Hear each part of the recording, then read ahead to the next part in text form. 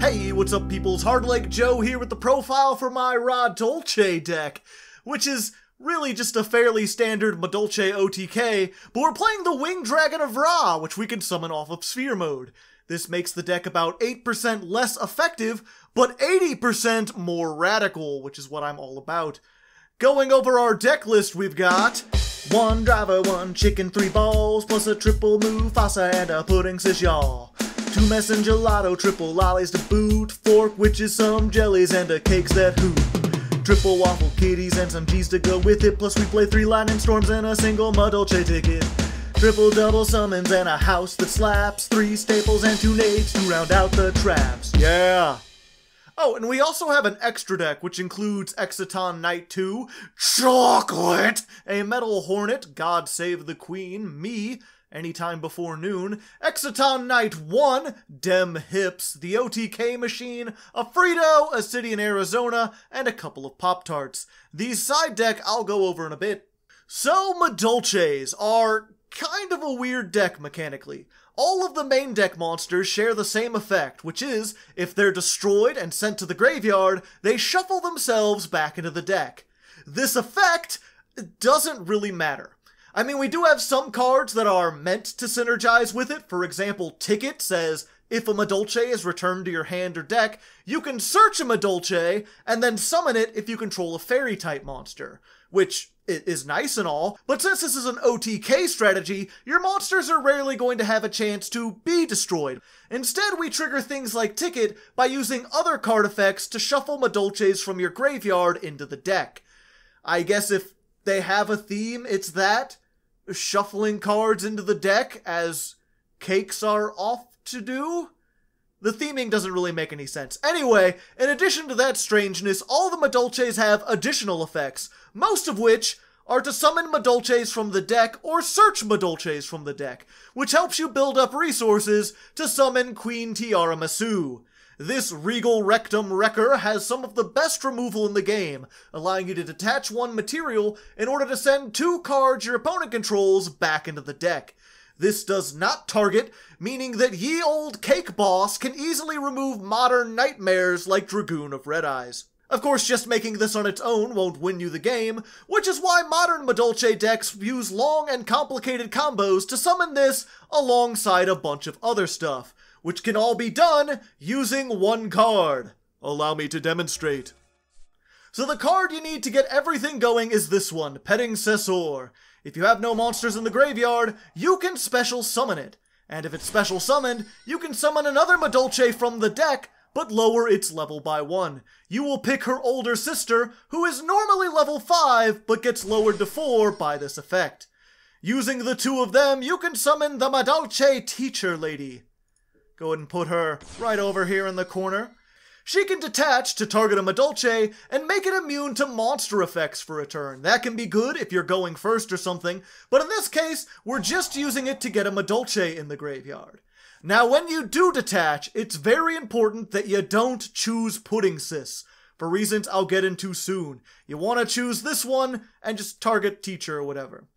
Now, Teacher also has a second effect that says when a Madolche is sent to the graveyard, you can shuffle up to 2 cards in the graveyard back into the deck. In a game where you're going second, you sometimes want to activate this now in order to get rid of your opponent's graveyard resources, but since we're the only one with monsters in the graveyard, we're just going to say no. Anyway, now that you have a Madolche in the grave, you want to summon Chocolate Pudding Sis, who can be stacked on top of any rank 4 or lower Madolche Ixie. Cocoa Puff has 2 effects. The first one says, once per turn, you can shuffle a Madolche in the graveyard back into the deck. The second one says, if a Madolche gets shuffled into the main deck, and you have Pudding Sis attached to this card as material, you can detach a material and summon a Madolche from the deck. That's why you need Pudding Sis. Anyway, you'll want to detach this and use it to summon Angeli from the deck. This thing can tribute itself in order to summon another Madolche from the deck. You'll want to use Hootcake. Hootcake can banish a Madolche in the graveyard to, say it with me, summon a Madolche from the deck. In this case, you're gonna want to banish Teacher and use this effect to summon Messenger Gelato. This guy says if he's special summoned and you control a beast type Madolche, which Hootcake is by the way, you get to search a Madolche spell trap. You do that thing and you get yourself Madolche Chateau. When this is activated, all Madolches in the graveyard get shuffled back into the deck. And oh hey, did you think that chocolate was once per turn? Because it's not! Since a Madolche was shuffled into the main deck, you can detach and summon another Madolche from the deck. In this case, another copy of Messengelato, because guess what? He's also not a hard once per turn. Use his effect and get yourself Madolche Ticket. And then go ahead and activate it, because why not? Anyway, now that you have your 2 level 4 Messengelatos on the field, you can use the 2 of them to make Queen Tiramisu and clean up whatever's left of your opponent's board. I can't actually use her effect now because my opponent has nothing on the field, so you'll just have to use your imagination for this final part. Now, I didn't mention it before, but her effect does actually have a cost. You have to shuffle 2 Madolches from your grave back into the deck if you want to spin 2 of your opponent's cards. Fortunately, you already have one there, and you'll detach the other one as cost. Then, Ticket activates, letting you summon another Madolche from the deck, since you control a Fairy-type monster. All the Ixies are Fairy-type, by the way. Now already we have 7,700 damage on board, so if your opponent's field is clear, literally any Madolche will give you game. But if you need to attack over something, you can summon the Pudding Sis you just shuffled back, who gains 800 attack when there's no monsters in the graveyard, which will bring her up to 2,300 with the boost from Chateau. With that, you'll still have game as long as your opponent has 2,000 or less attack on board. So let's go back to the profile. Remember that all of that was done with 1 card, and that card is searchable, so you essentially have 6 copies just right off the bat. You can also get things going if you open with Angeli, since she can go into Hootcake, and Hootcake can summon her from the deck, though you won't have full combos since these 2 are hard once per turns. Hell, even Hootcake by himself can do the combo, as long as you have another monster in the grave to banish, which is why we play him at 3, despite the fact that he can sometimes be bricky. My point is, because 1 starter can get you game, and because we have so many ways to access that starter, you can fill the rest of your deck with Go Second Board Breaker cards and extenders, which is what the rest of the deck is. Starting off with our extenders, the best one is easily Salon. This is a continuous spell that allows you to normal summon a second Madolche every turn. If your opponent has negates, you can sometimes bait them out with a normal summon of Angeli or Kitty, then slap down Salon and normal summon the Mageline that you actually needed to resolve. And if your opponent doesn't have negates, then this is just free advantage, allowing you to normal summon whatever else you drew to go into the Link monster or a second Tiramisu if need be. And that's not even covering the second effect, which says, once per turn, when a Madolche is shuffled into the deck, you can set a Madolche spell trap straight from the deck, which can allow you to get your Negati trap just in case you're unable to OTK. I won't go into this because you don't really need it for the deck, but it can be worth it to play 2, just in case you brick or get disrupted or you have to go first. It's pretty good, and playing 2 allows you to recycle them. It can negate any card on the field while returning Madolches to your hand, which can trigger a lot of your effects. I guess I didn't mention that, but in addition to everything else, the field spell says if a Madolche would be shuffled into the deck, you can add it to your hand instead. So a lot of the effects, like Ticket, that trigger when a Madolche goes to the deck, also trigger when they return to the hand. The more you know. Anyway, the only other extender we have here, and the most controversial one I'm sure, is Mewful.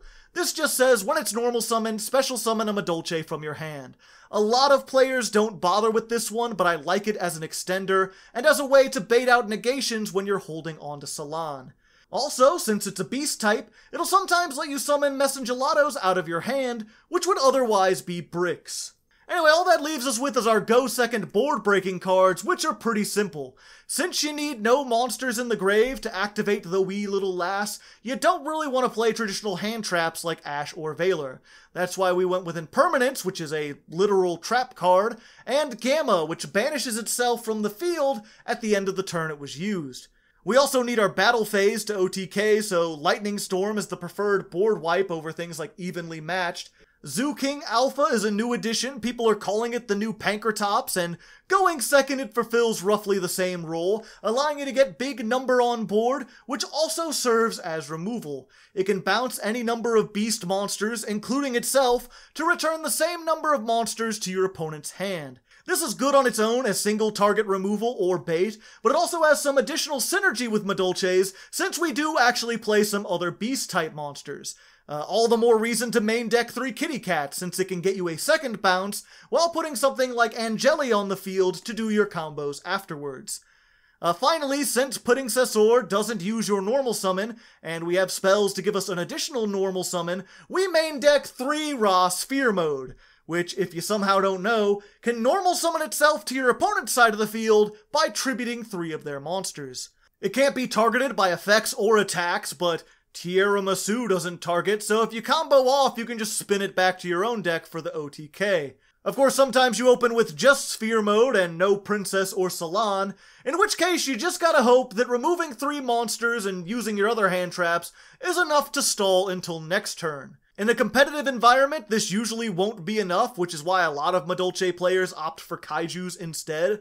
But online, this works fairly well, which is why we can play the one-of copy Winged Dragon of Ra.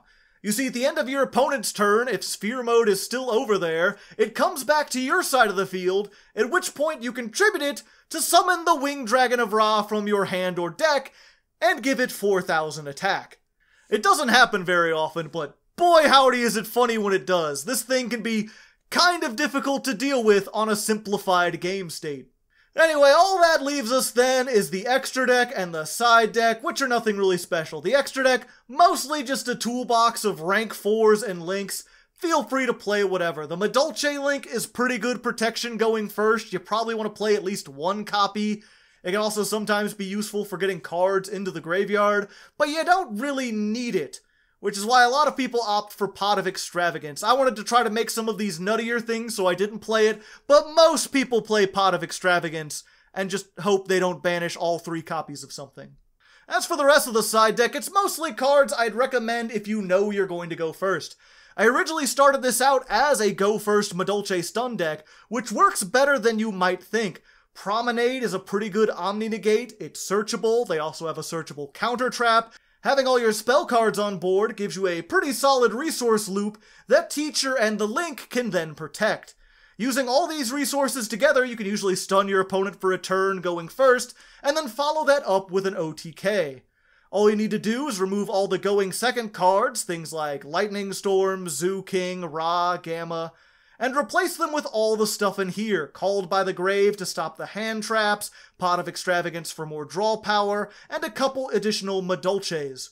I don't have time to go over the go first combos in details, but they're not too different from the one I showed you earlier. Just focus on summoning Messengelato over and over again in order to search all your traps, and then end with a Pudding Sis on board, which will make this more powerful.